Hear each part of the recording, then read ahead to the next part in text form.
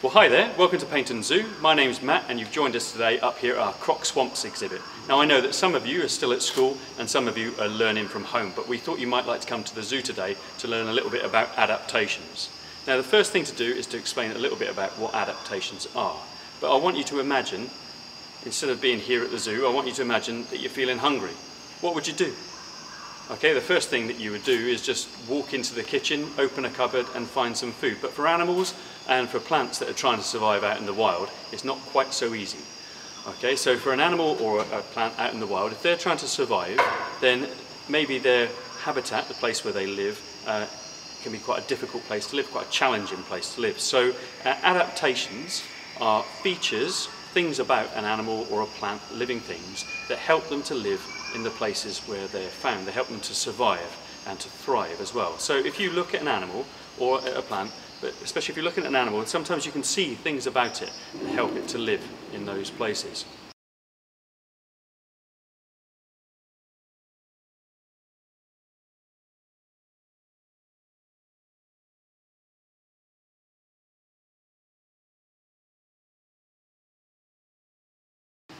Now, if you think about living somewhere really hot, really dry, then what would be the problem there?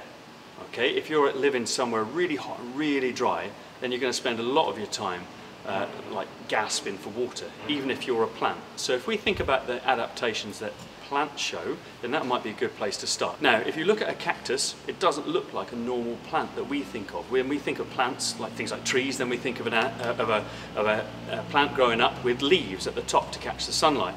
But cacti, because they have got to try and hold on to their moisture, they grow a little bit differently.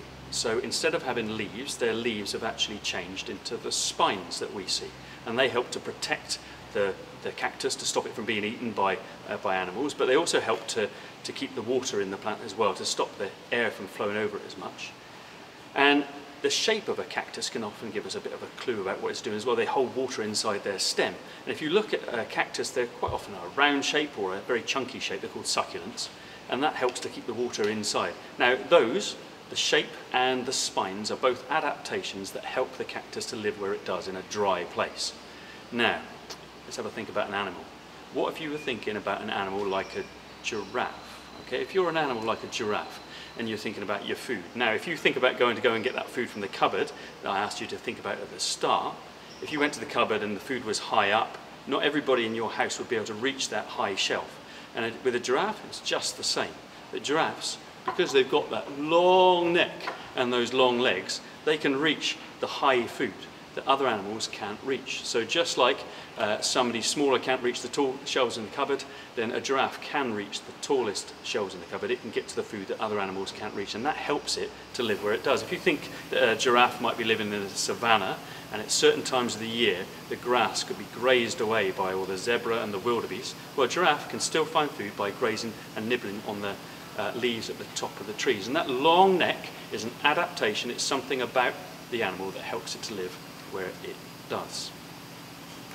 Now, there's another neat adaptation with giraffes as well. If you look closely, if you come here to Paynton and you see our lovely giraffes, if they're eating, they stick their long tongues out, and they've got amazing long tongues which they wrap around the branches, and then when they pull their tongue back in, they can pull all the bark and the leaves and the shoots off of the trees, and that's what they love to eat. Okay, now my tongue's not that long, okay, but that's a special feature about giraffes. It's something about the way that they are built, or the way their bodies work, or the way they behave, that helps them to live where they do.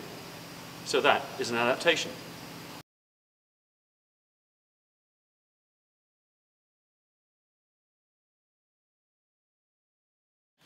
Right, now we've explained what an adaptation is, we're going to see if you can spot the adaptations that some of our plants and animals show here at Paynton Zoo. So we're going to show you a little clip of one of our animals, and then I'm going to tell you a little bit about it, and I want you to see if you can guess the adaptation that that animal or plant shows. So if you're working at school, then maybe you can turn to somebody next to you and you can try and work out what the adaptation is, so you just have a short time to guess the adaptations. If you're working at home, maybe you can write the answer down on a piece of paper. Okay, and then we're going to see if you can get the answer right. So the first one we're going to look at is the meerkat. Now we've got lovely meerkats here at the zoo. We've got a whole mob that live together, and they would normally be found in places like South Africa and Namibia. They live in a really dry, bright place, okay, the desert, and it's so bright that they spend a lot of time looking out, okay, for predators. They really need to keep their eyes open for predators, but also for food as well. And remember, it's a really bright, sunny place. So can you spot something about our meerkats that would help them live in the place where they're found in the wild? You've got 15 seconds. Are you ready? 3, 2, 1, off you go.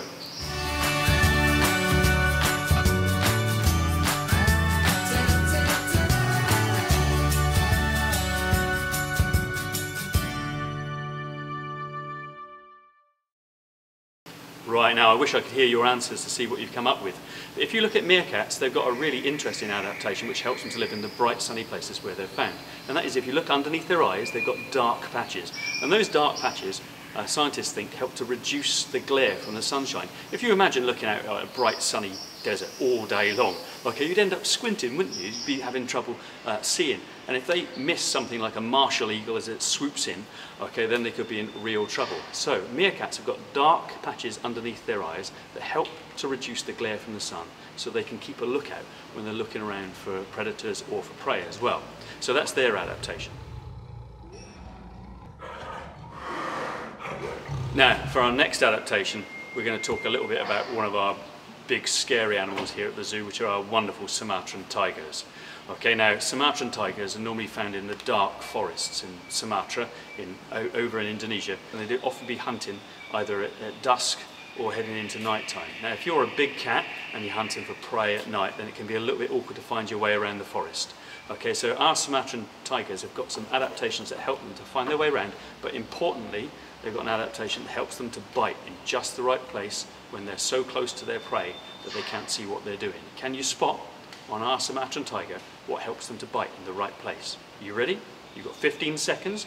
Talk to the kid next to you, okay, or write your answers down on a piece of paper. 3, 2, 1, off you go.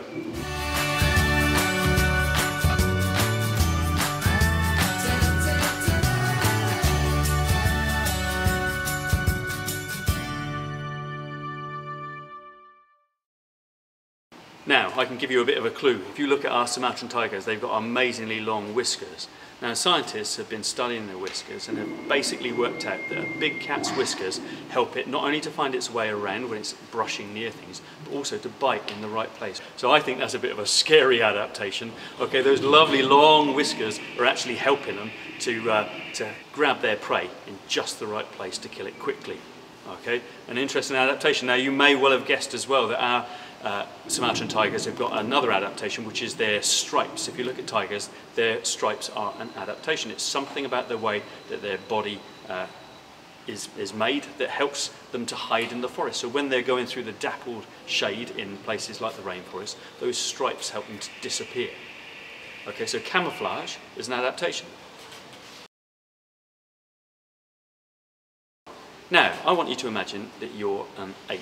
You're an ape that's as heavy as me, okay, but you really like fruit. Now, I do like fruit, okay, but the fruit I like comes from my fruit bowl, okay, or from the supermarket. It's not found at the top of the tree. So what if you're an ape living out in the wild and you love eating lovely ripe fruit, and that fruit is always growing at the top of the tree? Okay, if you're a big ape, what sort of adaptations might you have that would help you to get to that fruit? Okay, so that would help you to find your way around the forest. If you look at our orangutans, okay, maybe you can guess the adaptation that they show. Ready? 3, 2, 1, off you go.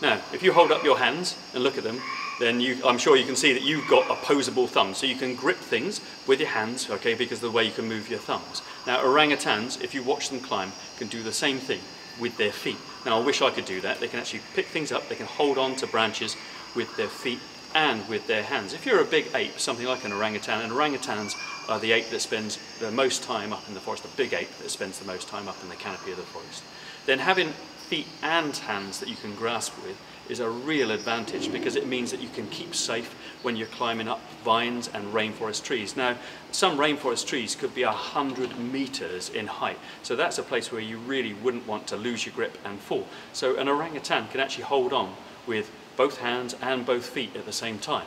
So having grippy toes, grippy big toes, really helps them. Another adaptation.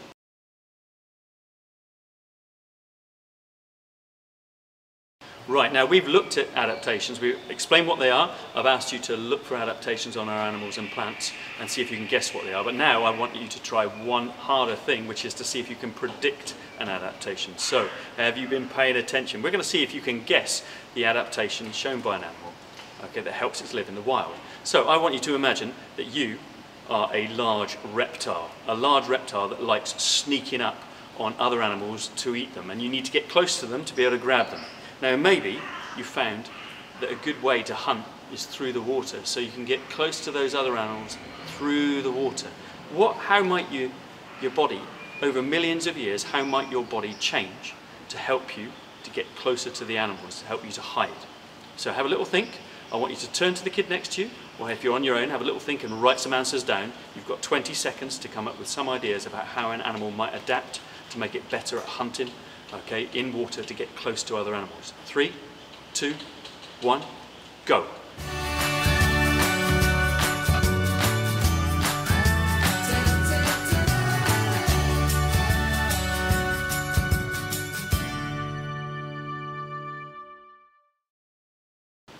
Right, now a crocodile is built to get close to other animals stealthily. They're well camouflaged, but the very shape of their head actually helps them as well. If you look at some of our crocs here, you can see that with a crocodile, the eyes and the nostrils are on the top of the skull. They're very different from us, okay, and the way that they're built actually helps them. So when they're in the wild and they're trying to sneak up on prey, they can sneak up with just their nose and their eyes showing. Okay, so there's very little left of an enormous crocodile to give a clue that it's there, and they can get very close to them, and that helps them to hunt. It's an adaptation. The camouflage helps them too, and that helps them to live in the wild. Okay, now you might be wondering how these adaptations come about. It's not like there was suddenly a cactus that was covered in spines, okay, or there was suddenly a giraffe with the longest neck, okay. Scientists think that these changes that help the animal or the plant live where it does, they think these adaptations came about over millions of years. If you go back to the giraffe that we started the lesson with, and you look at it, okay, maybe a long time ago there was an ancestor of a giraffe that had a lot shorter neck, that looked like a lot of the other forest animals that we find even today. But maybe then one day, one of the offspring had a slightly longer neck that meant it could reach some of the leaves that that the other animals couldn't reach, and that allowed it to grow bigger and stronger and gave it an advantage. Okay, maybe then it was able to have offspring and pass that slightly longer neck on. And over time, over millions of years, okay, that giraffe grew with a longer and longer neck. Now, if we look at the giraffe's closest relative today, which is the okapi, then it looks a lot like a giraffe, only stripy, and with a much shorter neck. And that just gives us an idea of maybe that's the way that it worked, that the giraffe got a slightly longer neck that gave it an advantage and allowed it to live in places like the savannah, where some of the animals are struggling to find enough food, but a giraffe can reach the food, the leaves, that the others can't. Now, we call that process evolution. So over time, the animal changes, very small changes, and that helps it to live where it does. Okay? It gets a competitive advantage, and that helps it, an adaptation.